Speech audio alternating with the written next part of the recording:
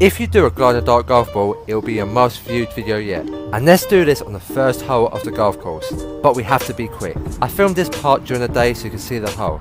First shot and a striped one down the centre of the fairway. Who else thinks the red ball looks like the moon flying through the sky? Second shot, and still have a long way to go. If I'm being honest, the drive didn't go very far. So I'm using a 6 iron and I've hit it pure. It's gone just left of the green in the greenside bunker. Third shot, and look at how cool the ball looks against the sand. And that's not a bad bunker shot too. We have a chance for par. For the final shot, we had to light up the green. But can I make par with a glow in the dark golf ball? Yes I can, that's such a good putt. What a great up and down. Guys, what's next?